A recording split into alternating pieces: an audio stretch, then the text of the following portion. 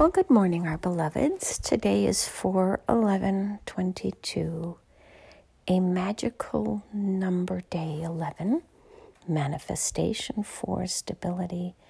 22 is creation, but through partnerships, right? It is to teach you what you can become, who you can become, why you can become this, and how you can become this. It's really that simple.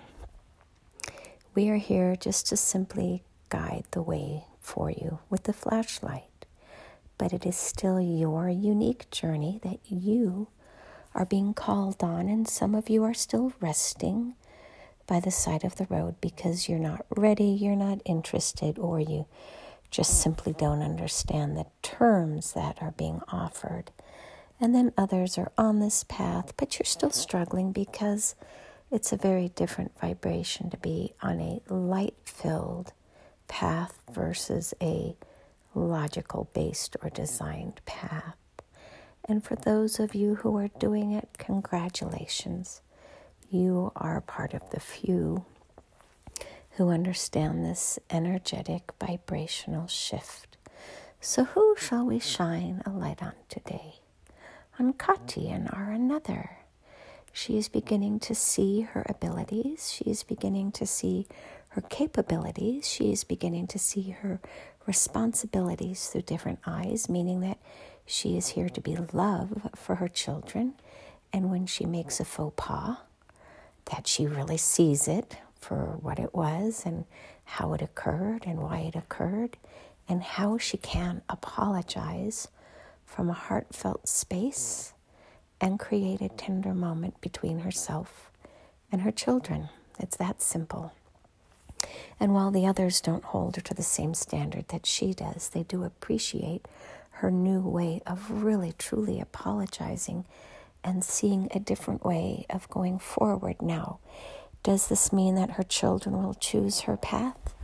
Probably not, because she is uniquely unique in how she works with and through people, but nonetheless, she is modeling for them this unbelievably compassionate way of seeing her own behavior and how it hurts or harms another, and then taking immediate steps to apologize, to explain why that was unacceptable from her perspective, and to ask for forgiveness, and then to move forward by giving hugs and kisses and acknowledgement of seeing the other person for where they're at.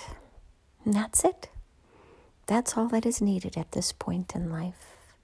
And then, in turn, she asks for something somewhat similar from another human being in her life, and this other person still was unable to offer even an understanding, let alone an acknowledgement. And after many attempts to gaslight our another by shaming her for feeling as she did, she finally decided this doesn't feel good, and she blocked the other person.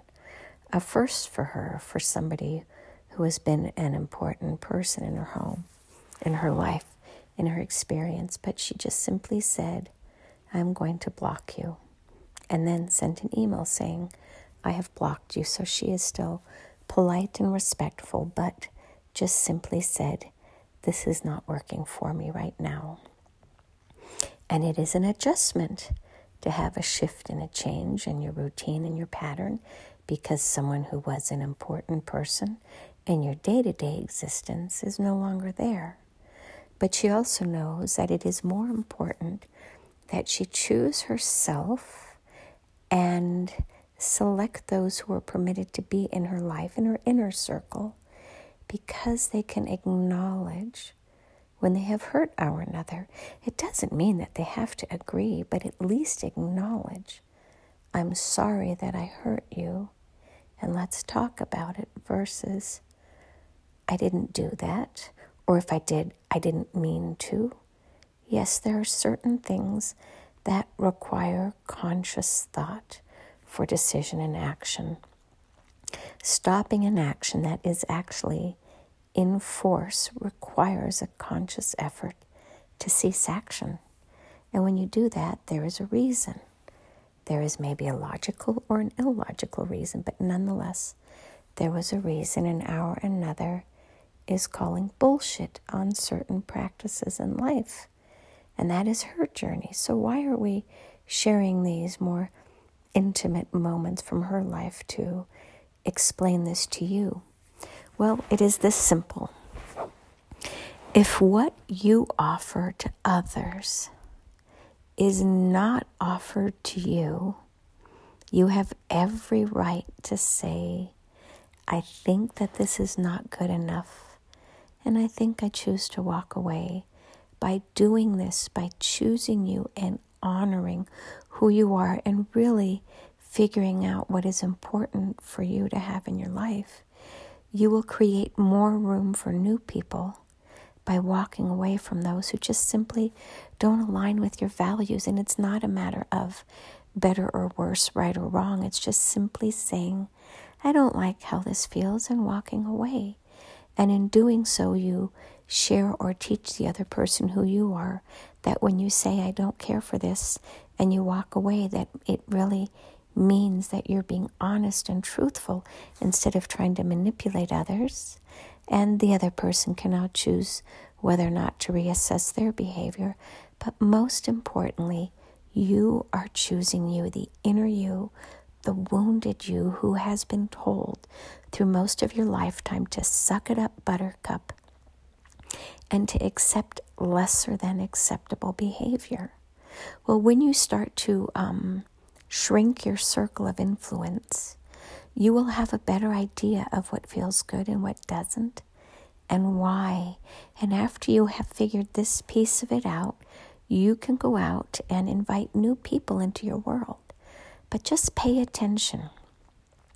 Figure out those who align with you and those who don't in the more important areas of life. It is not 100% across the board. But what are the big areas of your life?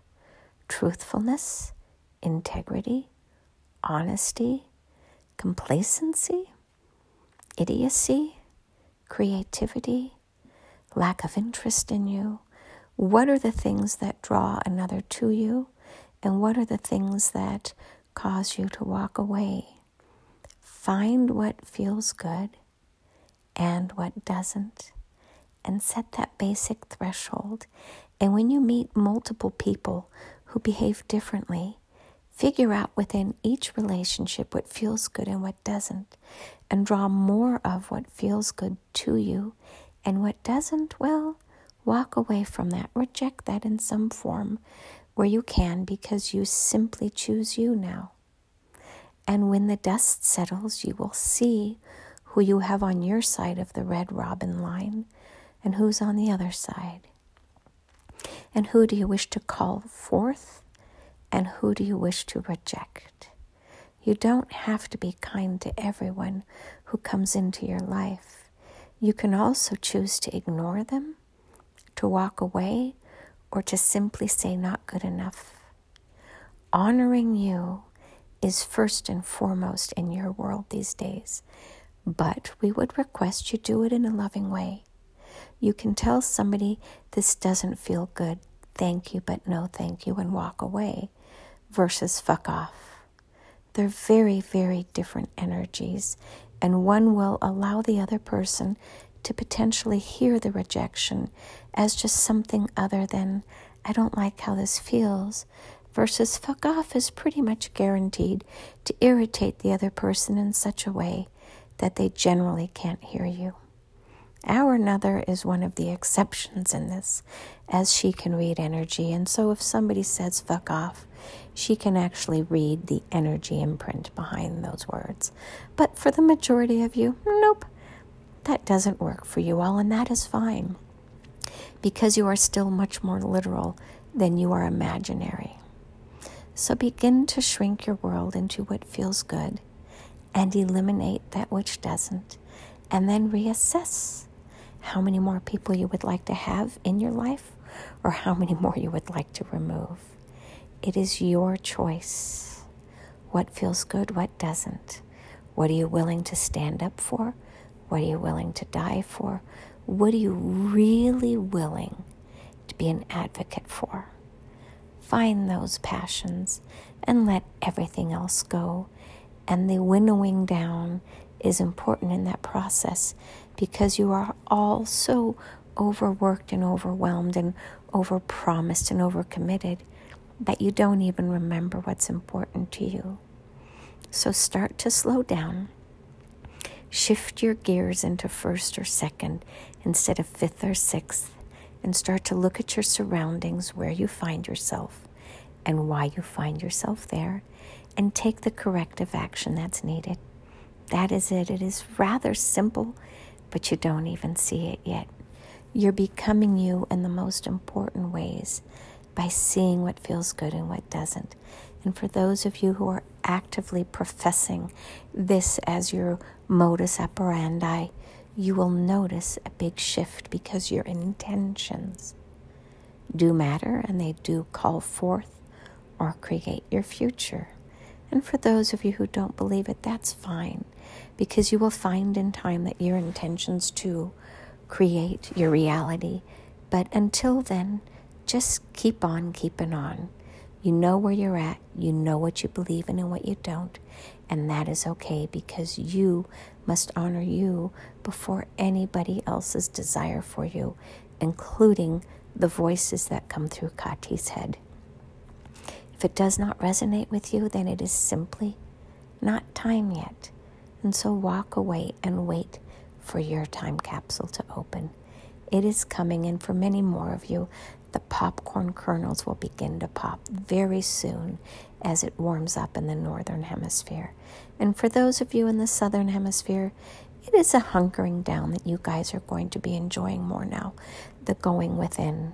It is the other side of the coin as you begin to understand the quietness, the solitude of deep root growth below the surface, because above the ground you are in a space of relaxation and renewal and renovation. A renovation of the within world, the inner world. The outer world can wait. So, begin your next day, begin your next journey on this day of 4/11/22. And so it is. Namaste.